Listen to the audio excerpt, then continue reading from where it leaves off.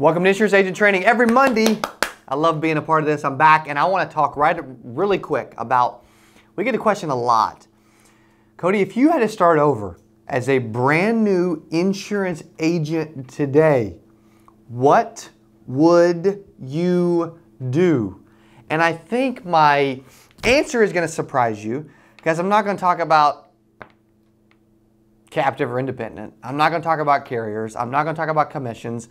I'm not going to even talk about product types, because every new insurance agent is in a different place right now, right? You watch this right now and you're thinking, Cody, what would you do? I get this question a lot. If you had to start over, what would you do? If it was day one for you, where you're a brand new agent, you were 30 days in, you were a month later, you know what I mean? What would you do? And I think I would really, if I had to break it down into 3 steps, okay, of exactly what I would do as a brand new insurance agent as we release this live on Monday. Happy Labor Day, okay? Thanks for being with us. What I want to talk about really quick is the 3 quick steps, which is step number 1, I'm not saying you got to buy them, but dang, you need leads. Leads are incredibly important, because leads generate, if you're not lazy, they're supposed to generate activity. And I truly believe that activity is imperative to your success. As a brand new agent, if I had to go back, I don't know if there was much, I don't know if there was a lot I would change, but these are a couple things I would maybe change because of what I realize now, especially the last one that I'm going to talk about, okay?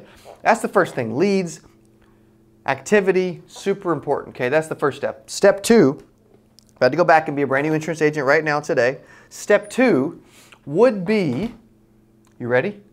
Step 2, I want you to realize that sits are king. Most people are focused on setting appointments, and setting appointments is great, but sits are king. If you're a face-to-face agent, how am I doing on glare? If you're a face-to-face agent, you have to sit with prospects. The only reason I was successful, I made $117,361.13 my first 8 months. And how I did it was I sat with 10 per week. I wasn't special. I wasn't extremely intelligent. I wasn't the best at building relationships. My product knowledge was probably subpar. My sales experience was extremely subpar, but what I focused on was sits are king. And when I talk about sits are king, I was super consistent, which is also extremely important.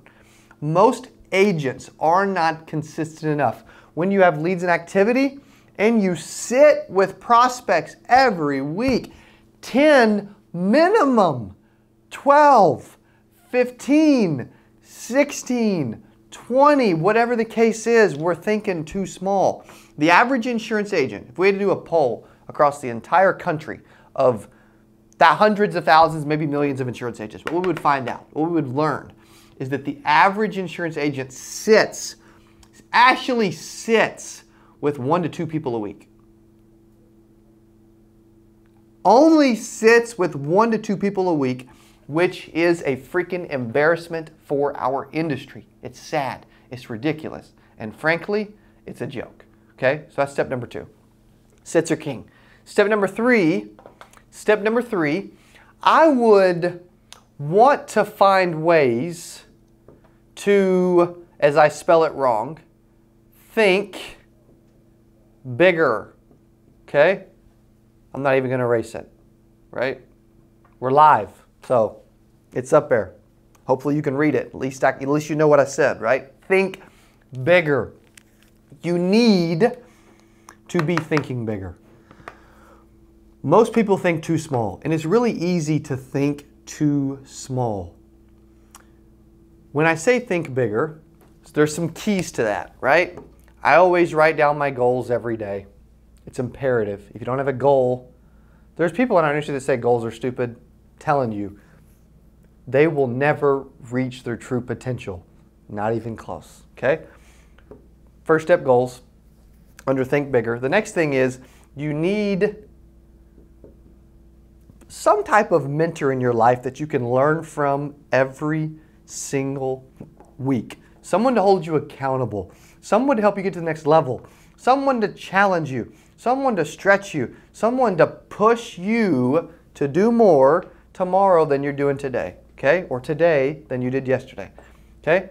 But also, you need to focus on learning. The couple things, there's a few things I did really well.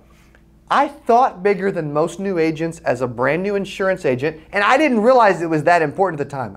It wasn't like I knew. I did a lot of really good things back then without really knowing why. And I look back now and I'm like, that paid off, okay? One was goals. Other was mentors, right? Learned a ton from my father. I had a goal, 100K my first year, boom. Wrote it down, signed it, put it up in my cubicle every day. I looked at it, I thought about it, that's all I thought about. But then also I was learning. The Art of Closing the Sale by Brian Tracy. I was paying to go to conferences and events and training and sales training and learning. I was doing everything I could, Wildman, etc. Everything I could to learn and consume knowledge and to really think about how do I get to another level. So when we talk about insurance agent training, when we talk about throwback, when we talk about being live on a holiday, I want to think, what would I do if I had to start over as a new agent right now? And all I can say is these are the 3 steps that kind of got me through, that I didn't really realize it then like I realize it now. Okay, I'm not saying I would change a thing that I did, because I wouldn't. But activity breeds sits, sits breeds sells. And when you think bigger, you'll challenge yourself to not just be the typical insurance agent that thinks 50K is okay, right? The average insurance agent makes about $47,000, $48,000 a year. That's something I'd read over the last few years. I don't know if it's statistically perfect, right? 72% of statistics are made up, right, Dylan? Most people are not challenging themselves enough. So when we sit here live on a Monday, talk about insurance agent training and how you can do it and what I would do, and if I had to talk to my brand new self at 19 back then, these are the things I want to think about. But I want to challenge you to be super consistent as you grow. Okay? So I'm going to let you get back to your holiday. I want to challenge you to think about this stuff.